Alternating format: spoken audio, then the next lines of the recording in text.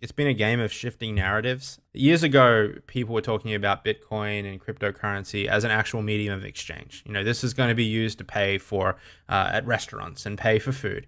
So the whole medium of exchange thing didn't happen because, you know, scalability was kind of the scapegoat for that. But so then that shifted, and then it moved to this whole store of value thing, right? We never said that crypto is a thing you should actually use as a currency. You should be using it as a place where, you know, it's akin to gold. And then that didn't really work out because they realized that, you know, hey, gold actually exists and so do stocks.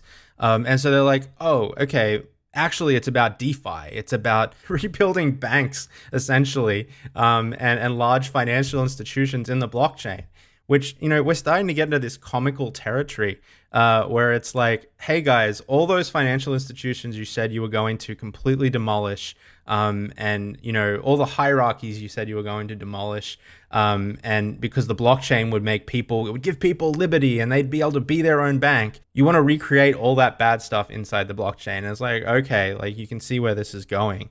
I don't really see the value in that. I think that already exists. And so the value of recreating it on a blockchain, to me, doesn't have a lot of benefits because it actually makes the thing less efficient. You know, it's centralized for a reason, and that's because it can be super efficient. So you have that whole side of it, and then and I like to think of those people as the newcomers, right? So the whole DeFi movement, typically people that I see have come into crypto late to the game, probably like 2016, 2017 onwards. And then you have the OGs, right? So you have a whole bunch of people that have been around for a long time, the Bitcoin core developers, the Lightning folks.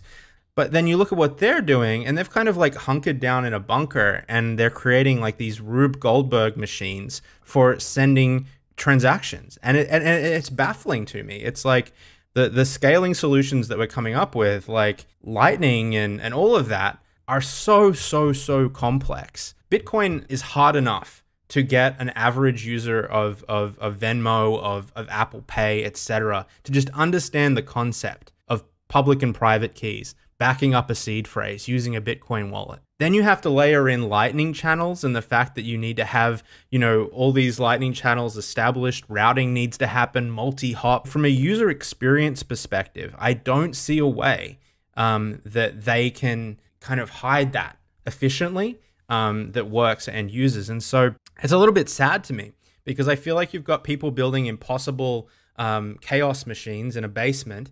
And they're cool developers. They're very smart. Like, I don't want to take away from what Lightning and the likes of those teams are doing.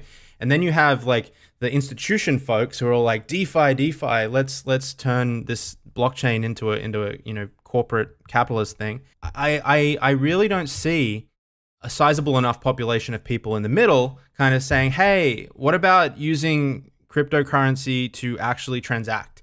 It's gone. I hoped that Ethereum was going to establish a lot of this and do a lot of this. But the fact Ethereum is now rebranding as Ethereum 2.0, which a lot of people don't realize is completely different to Ethereum. This isn't like just a patch to Ethereum. No, it's like, no, guys, Ethereum was a failure. Sorry, we need to completely re-architect the whole thing. I think that speaks volumes to how challenging it's going to be to actually just buy a cup of coffee with cryptocurrency. So I don't know, that's where I stand. And as an outsider, like, I have no financial incentives for this. It's not a job that I work in. And so I like to just call it as it is. Like, as a product right now, I don't see how cryptocurrency is going to establish market fit or adoption.